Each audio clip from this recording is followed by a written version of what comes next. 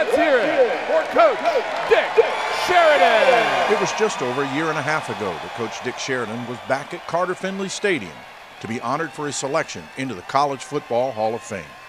In 15 years as a college coach, Sheridan won 69% of his games with a winning record in 13 of those 15 seasons. He came to NC State in December of 1985, inheriting a program that had just finished 3-8 for 3 straight seasons. The thing about Coach Sheridan, he had a plan. He knew that plan would work, and he was not going to deviate from it. He came here and Clemson was on top of the world, and they were top 10 program. Danny Ford, great teams, great players. Coach Sheridan beat them 3 straight years. He was 6-1 against Carolina, which all our fans loved and appreciated.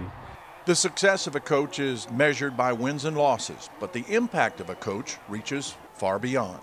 Whether you played for him, worked on his staff, or one of his friends, Dick Sheridan taught you something that has no expiration date. Be where you're supposed to be, when you're supposed to be there, and do what you're supposed to do.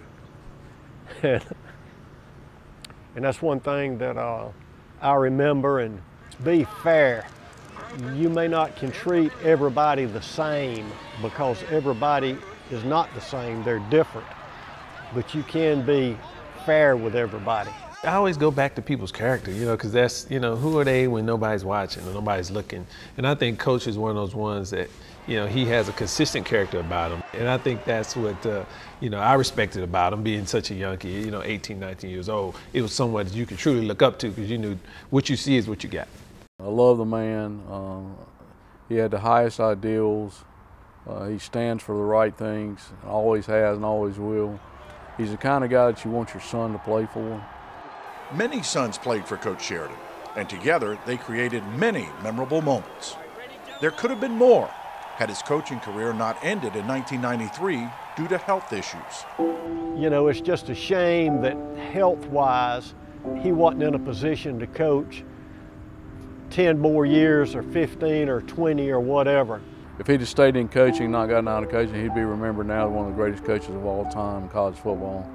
And in my opinion, he is one of the greatest coaches of all time in college football. It's a Hall of Fame career to remember, a legacy left by someone who was more than a coach.